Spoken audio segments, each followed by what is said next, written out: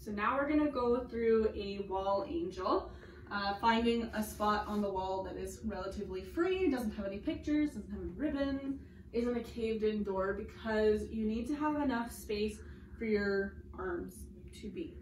And for this one, it's very important to make sure that you have as much contact with the full back as possible.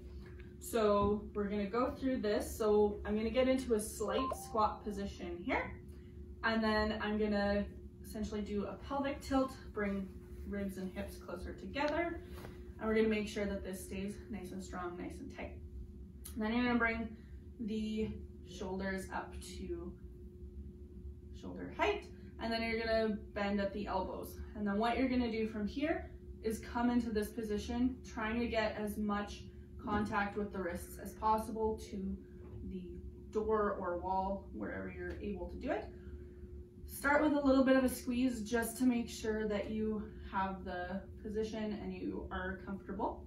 And then what you're gonna do is you're gonna come up and down, and up and down, making sure that you're getting a nice squeeze at the bottom position.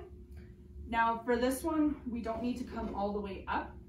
We're just working in the comfortable range that we have, really trying to focus on getting the shoulder blade to move along the spine and along the rib cage and getting that squeeze at the end. If that is a little bit challenging for you, you can always come and do this in a seated position against the wall or the door, wherever works best for you. And you can sit in a cross-legged position, or you can sit with the legs nice and straight out in front of you.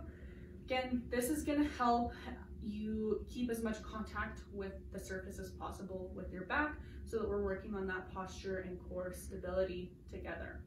So then you come there. I like to do that little bit of a squeeze first, and then you go up and down and up and down.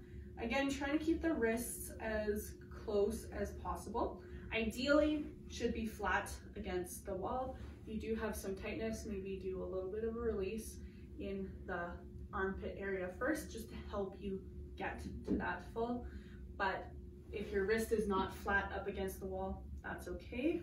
We want to work through that range.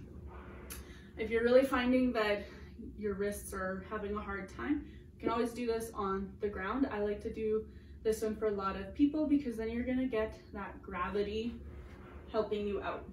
Of course, this is best for people who can get up and down off the ground easily. So if you have any knee pain or hip stuff going on and it's hard for you to get around on the ground, I would suggest maybe doing something against the wall.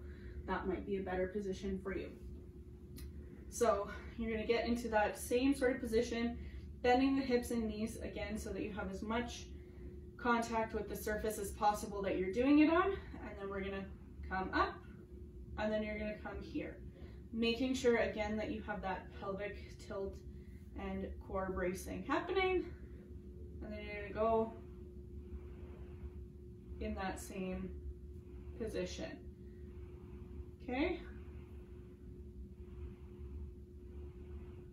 And that's the 3 different ways that you can do a wall angel, so pick the one that works best for you.